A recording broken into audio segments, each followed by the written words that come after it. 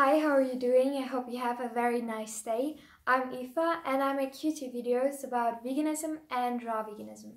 And today's topic will be 10 questions that I get asked very often on a raw vegan diet. So the first question is, why are you raw vegan? Why would somebody, not eat cooked food? First of all, I really believe that if you want to feel alive and thrive, you have to eat food that is alive. So I believe basically everything around us is moving and has a certain amount of energy. So if you eat food that is high in energy, like fruit and vegetables, you will automatically gain this energy and you feel more alive. And when you eat cooked food, for example, for me, at least I don't feel as alive as if I would feel when I eat fruit. And I think that's because when you cook food, you're basically destroying the food. For example, when you cook broccoli, before you cook the broccoli, it's like very green, and after you cooked it, it's more brown and it's more gray, and it's lost the vitality. And it's the same when you put an apple in the ground, there might grow a tree. However, if you cook the apple first, and then you put the apple in the ground, there can't really grow a tree because the apple was destroyed by heating. And I just want to thrive and just want to feel my best and feel alive, and that's why I do the raw vegan lifestyle. However, I want to mention that I'm not 100% raw because for me at this point in my life, I don't think it's super possible, but I think I'm like 90% or 95% raw vegan, and this really suits me a lot. And maybe one day I will go to 100%, I really hope so, but not now, living in Germany and being with a lot of social situations like university, but 90% really suits me. And second thing is, what do raw vegans eat? And this question is super interesting because before I turned raw vegan, I basically believed that raw vegans would be super malnourished and only eat grass or leaves from the tree or fruit that wanted to get off of the tree, super weird. However, now I completely changed my mind. So you can eat so much on the raw vegan diet. So there are different kinds of diets in the raw vegan community. I basically try to follow the 80-10 diet. It's this one by Douglas Graham, and it's basically 80% carbohydrates, 10% protein and 10% fats, and the mainly source of your calories should come from fruit. So it's very fruit-based diet, and for me it makes the most sense, and I really enjoy it the most because it gives me quite high energy. And however, so basically what I eat is a lot of fruit, like every fruit. For example, today I ate mango, I ate melon, I ate dates. What else did I eat? Avocado and tomato. By the way, avocado and tomato and I think those are fruits as well. However, then there are also other approaches to diet in the raw food community. For example, the higher fat one, where they are trying to eat more cashews, more durian, more avocado, stuff like this. But to be honest, there's so much to eat. You just have to put your focus towards raw foods, and there are like thousands and thousands of recipes out there about raw veganism, like soups and cucumber noodles, or just cakes and pies. But there are also so many fruits that I've never tried. So I just want to say you can eat so many different things. And the next question is, raw veganism too expensive? And to be honest, it depends. For example, I live in Germany, and I have to agree, fruit is more expensive here than, for example, noodles or rice. However, I have different priorities. For me, my health is priority number 1 or 2, so it's very, very important for me. And for example, I don't buy that much clothes, or buy a lot of secondhand, or you know, there are some people who have a very expensive car. I don't have a car, things like that. So for me, there's always enough money to invest in fruit and vegetables and to invest in your own health.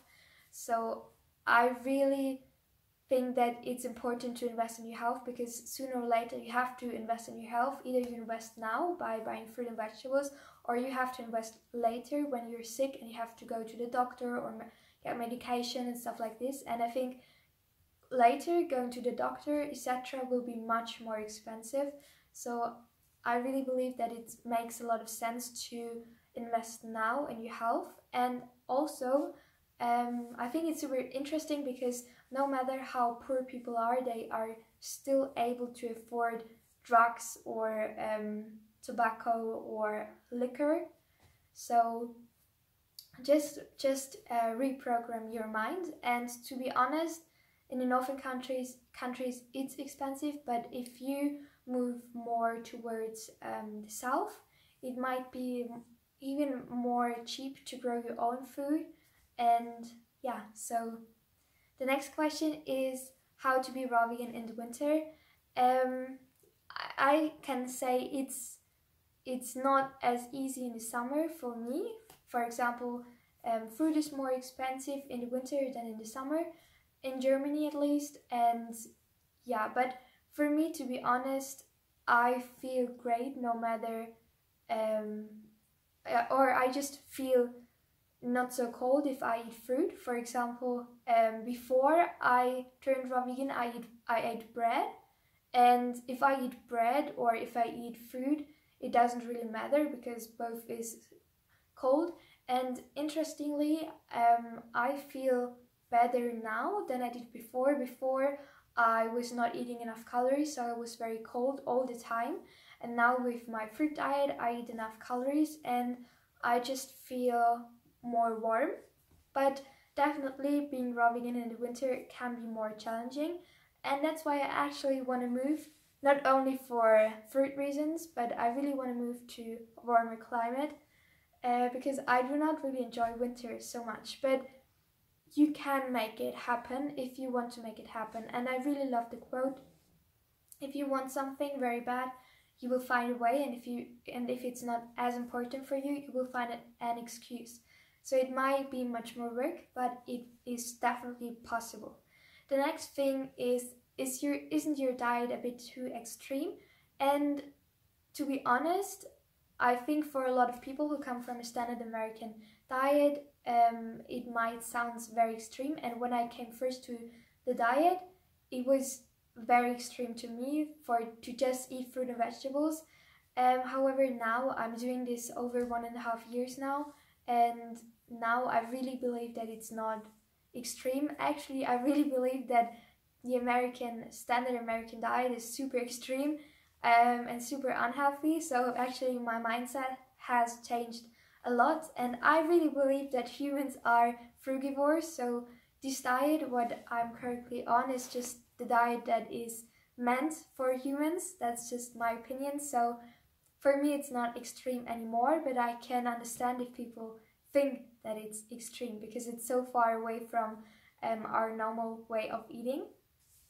Yeah, and the next thing is what's wrong with bread or beans and rice. And as I mentioned before, I just want to eat food that makes me feel alive and that is alive and it's very easy to digest. Whereas when you eat, for example, bread or animal products as well, they are not as beneficial to your body as fruits because they take a long time to digest. So your body has to put a lot of effort in digestion and into digesting those foods. So you don't have as much energy for physical activities, or your body can't really heal itself because it has not so much energy when the body has to digest all the bread and stuff like this. So that's one reason. And the other reason, I really just love the simplicity of this lifestyle. because I don't enjoy cooking as much, but I really enjoy eating. So with this lifestyle, I really can eat more, and just I don't really have to cook. I just have a melon and I slice it open and I eat it instead of cooking for some minutes. So I really enjoy this. And bread is not as optimal because I wrote an article, you can read it. However, I remember that there were some reasons. First of all, I think there was something about bread that stops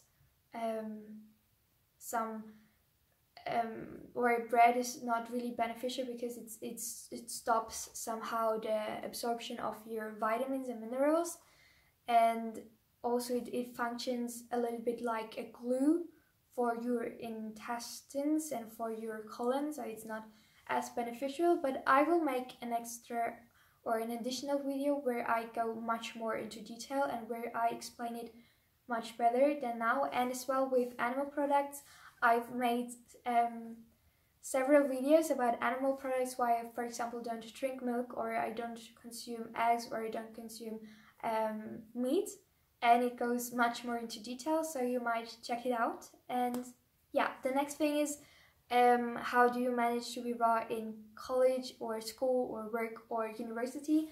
And I definitely have to say it is more challenging, because it's, for me, the most challenging thing is just social gatherings, because I'm from Bavaria, and in Bavaria we have a very traditional culture, very meat-based, and so veganism is already like super strange. So raw veganism is definitely something just super extreme and super strange to most people.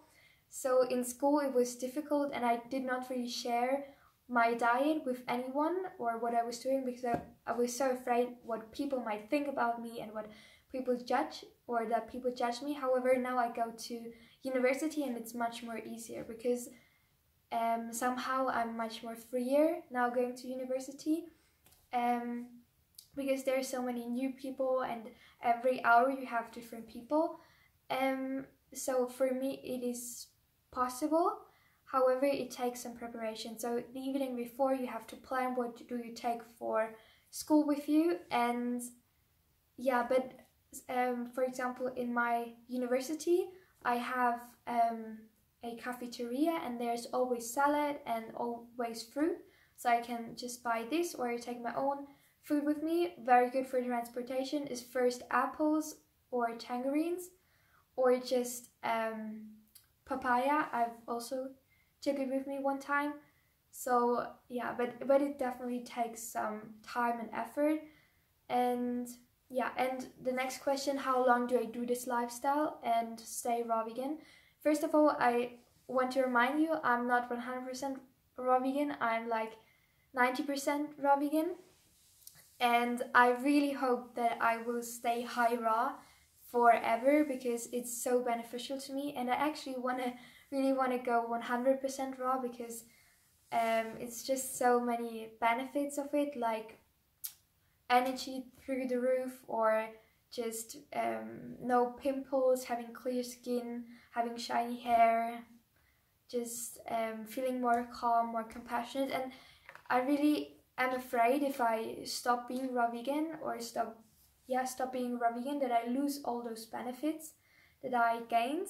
And yeah, for me it simply makes sense to eat fruit that is alive. So now, from this point of my mindset, I really hope that I will stay and stick to a raw vegan diet, because it makes just so much simple sense to me.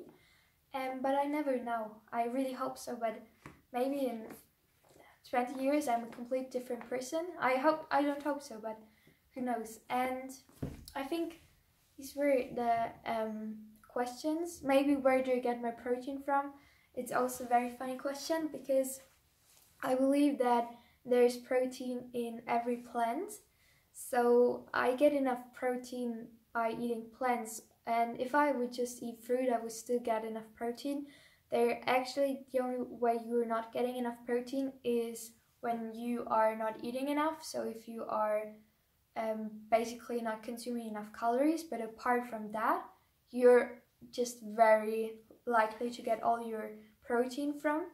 And actually, very interesting thing is that people put so much focus on getting enough protein.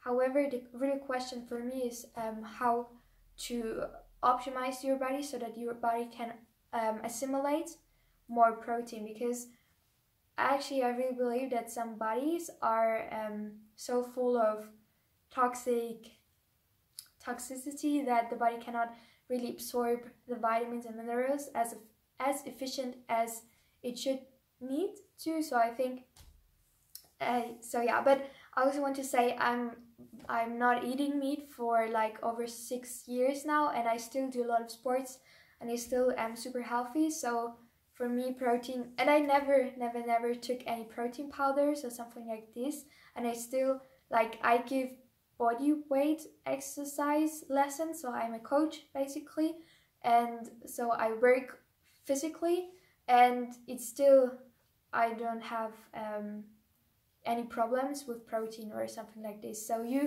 what I want to say is you can get enough protein on a raw vegan diet, and it's just no problem. So I really believe that I've answered all 10 questions. I think so. If you have more questions, you can ask me on Instagram or on YouTube. Just write down your question and I will hope that I can answer it. So I wish you a very nice day, and I wish you just the best. Have a nice day, and if you liked the video, just click the like button. Goodbye!